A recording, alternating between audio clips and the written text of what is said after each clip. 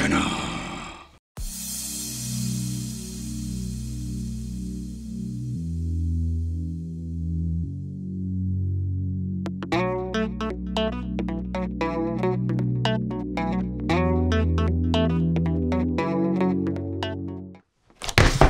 Welcome to the Wicked Gamer and Collector. Welcome back to the channel. And in today's video, it's time for a new portable system from our friends from China. So for the people who are new to the channel, a little explaining what this is. We're having AtGames. I did a lot of reviews about these AtGames portable systems. It seems to be that AtGames, I'm guessing they are stopped making these systems, but our friends from China, they are still making this portable video game player, or just a rip-off of the AtGame. So we're going to do an unboxing. It seems to be this is the new version, and yes, it's really a new version. They did a lot of improvements. So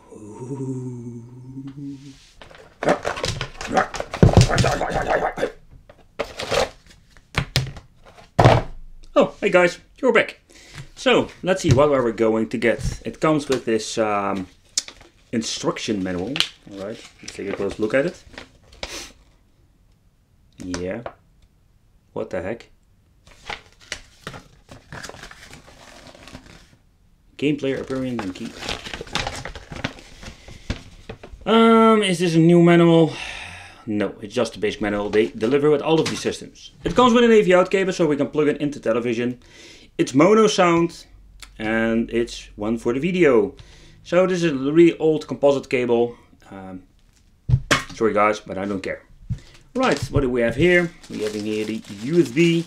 It's an old USB cable connection.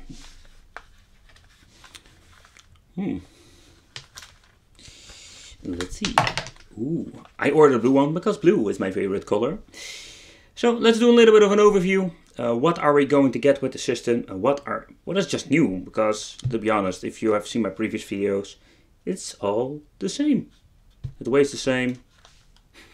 It smells the same. So let's do an overview. So at the bottom we're finding the headphone jack, and at the right we're finding the on and off switch. So the D-pad, I don't know what to think of it. It feels very nice, not a very long travel. So that's the question, how does it play? Here at the top we're having the menu button for calling the extra menu. Here at the right side we're finding the start and pause button. And here we have the 6-pad. I think it's got a very nice touch to it. But big buttons and small buttons, I don't know. Like all the previous models, we're having volume control, CF card, but here we have something new. This one got an HDMI out. Ooh, but that is interesting. And we're having the old analog AV out and USB for charging. Here at the back we are finding the battery cover. So let's take a close look what is beneath it, because I really want to know what kind of battery they are using. Alright, this is the battery that comes with this system. It's a 1000 milliamp. And I must say it's a model that I don't see very often in other clone systems. Alright, let's power it on. Alright, loading. No AtGames? No? Alright. They just ripped off the system itself. Oh, I have this clickish with the previous models. So, it seems to be there are a lot of games on it. Alright.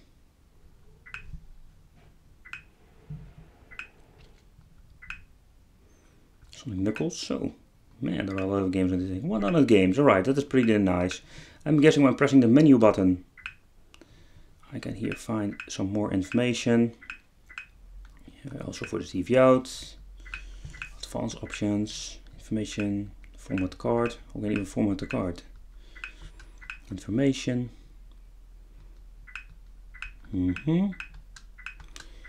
Alright.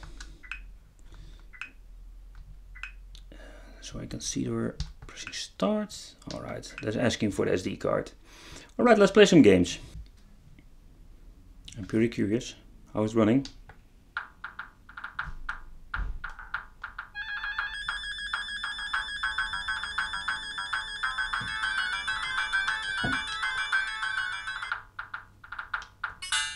As you can see already, the The view angle is pretty damn horrible with this thing. Not very nice. Right. Try to keep it this way. Of course I'm pressing. And ow.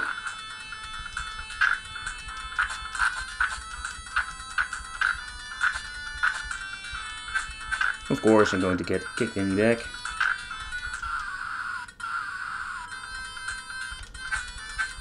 I must say, I have seen and heard worse, so it's not bad at all. Little fun fact, if you're pressing the menu button, what you can see here, you can always load and save your game. And even going into the settings menu and adjusting to original size, scale and full screen. Sonic 3. It runs like shit.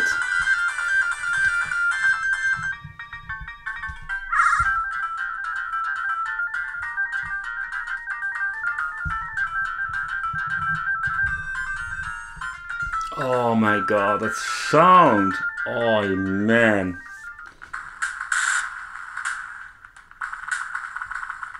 The sound is really off. Frame rate is pretty damn horrible. So, when playing these games, I'm noticing that the first generation of games like Shinobi, or let's say Sonic 1, are running decent. Not bad at all. Alright, let's try it again.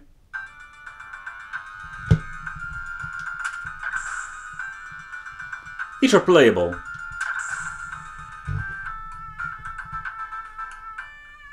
Sound is not bad. So, isn't... Oh man.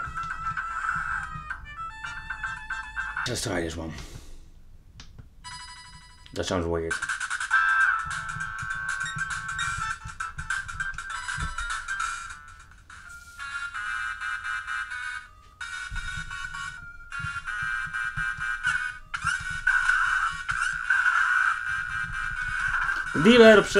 The D-pad is not bad at all.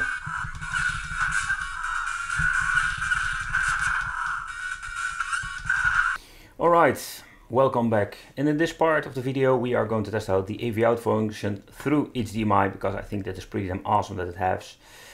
This is what you're going to get. We're having a black screen, no signal here, so it's pushing the signal out through the HDMI port. As you can see on the screen, we don't have an extra SD function, but you can see that SDHC is, the little icon is at the left bottom corner. So this means we're having an HD function now. When pressing the right or start button here, we're going into the SD folder, and I just already made some folders. There's nothing in it, but you're getting the idea, so you're making your own folders. Alright, let's play some Game Boy Advance. Let's see how this is running. I make my console to Frankenstein now.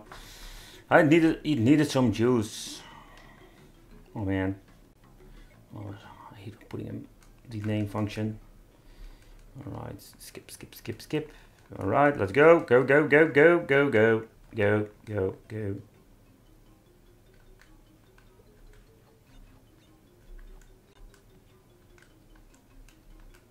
Yeah, blah blah. Let's go. Ah, here it is.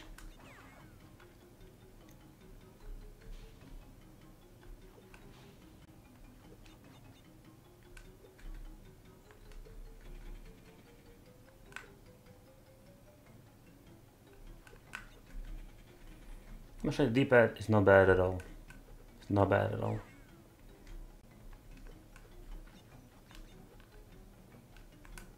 So there's something pretty damn weird. I cannot boot Game Boy games, so the classic Game Boy games don't work on this device, but the Game Boy Color, they work. So I don't know if you think of this, but I think it is pretty damn weird. Why can't I play original Game Boy games, but I can play the Game Boy Color versions?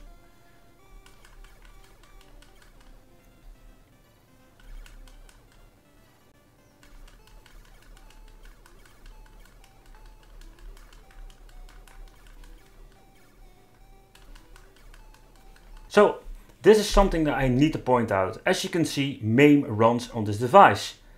So there's a Mame emulator. So that is pretty damn awesome. But you can't enter a credit. We're having 6 buttons here, and none of them are mapped. So I contacted the seller. I told him that I have Mame running, but I can't enter a credit. Is there a way of remapping the buttons? And he told me, yeah, but we're not advertising with Mame. Or in other words, you can boot up arcade games, but it's not supported.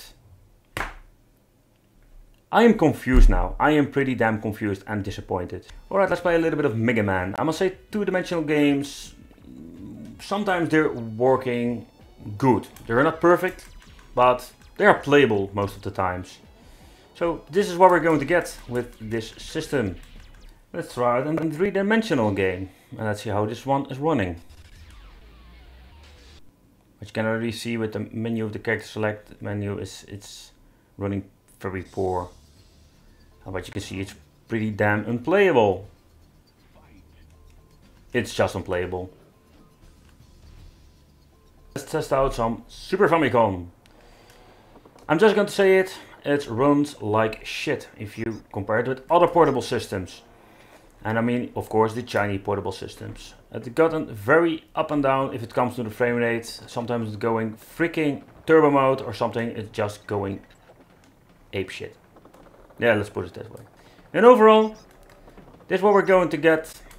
This stage seems to be just playable.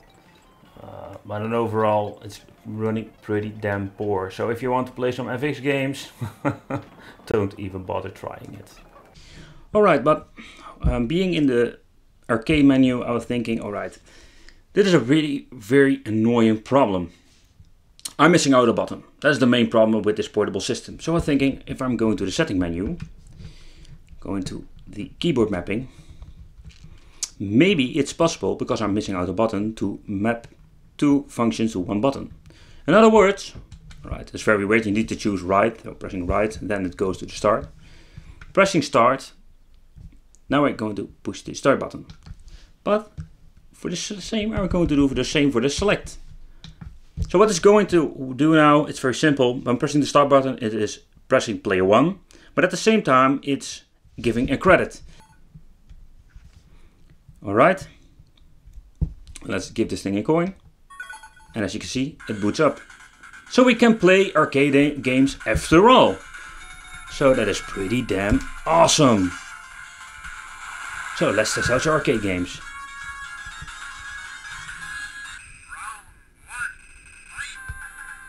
I must say the D-pad itself, as you can see here, is not very responsive for games like this.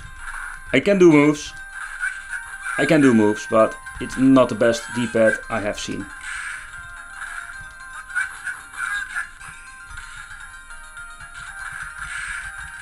The game is not running perfectly, it's not like it should be, but it's playable.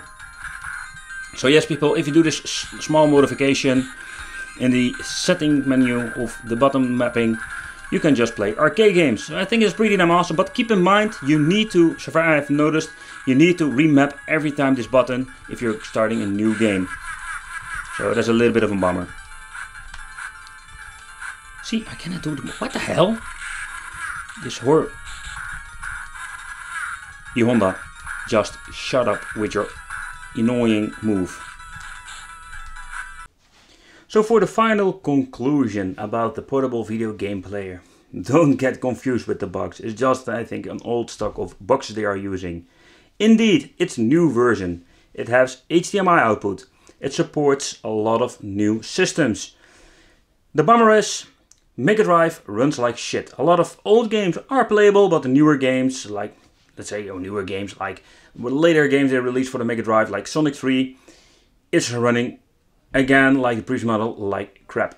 But the Super Famicom, same, it's like this horrible emulators they're using. But some things like Game Boy Advance are running fine. PlayStation, yeah, 2D games, like a lot of these Chinese knockoff systems, it runs or it's playable, but three-dimensional games are running very horrible. So this is what we're going to get. I hope you really enjoyed this video. I want to thank you for watching. Don't forget to subscribe to the channel and hit the little bell. And if you're into gaming, check out the gaming channel. Again, thanks for watching. See you next time.